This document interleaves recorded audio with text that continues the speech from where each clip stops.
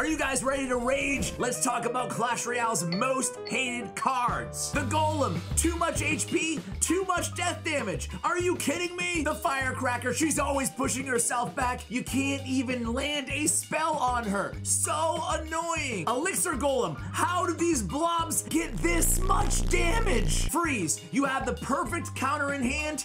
Who cares? They drop a freeze on you.